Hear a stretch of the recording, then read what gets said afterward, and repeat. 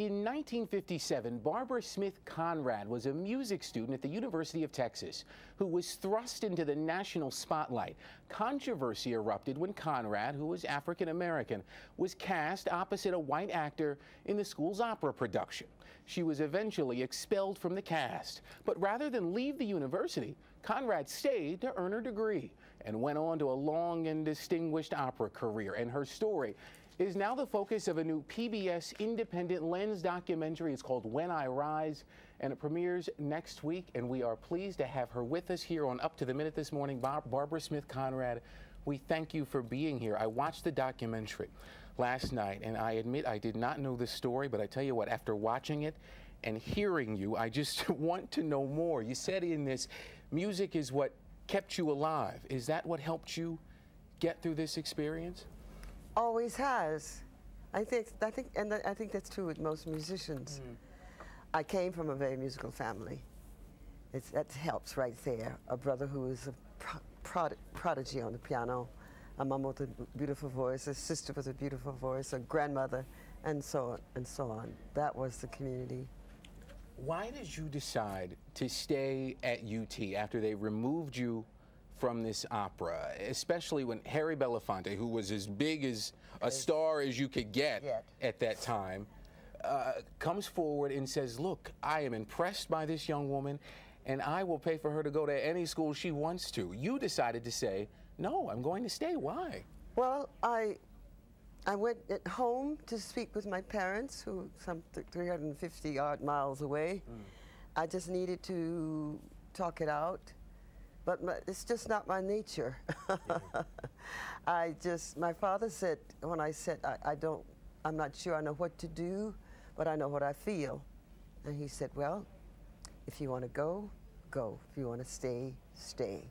Music was your life. It really was the center of it. It was everyone in your family either sang or played some kind of instrument. Yeah.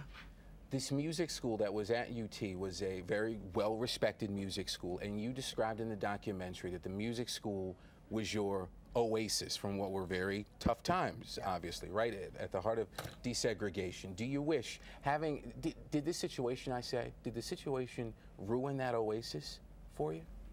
No, just the contrary.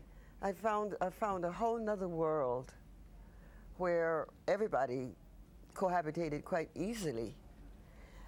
Because, as it turns out, music school is a place where everybody is pretty much on the same page. There was no such thing.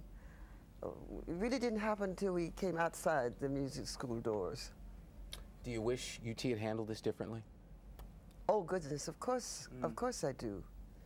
Because it would have left so much more space, so many wonderful students across the state. Texas is known for its music making, I mean, great jazz, great everything comes out of that state. When you went on with your life and you graduated from UT, yes, I did. You moved to New York, you became a big star. You sang in all over the world. You were a member of the Metropolitan Opera. How much of that past, that painful history, how much of that stuck with you? Did you carry it with you? I took it for a while. I had to fess up to the fact that I was angry because I was so busy being a warrior, I didn't have time to be angry.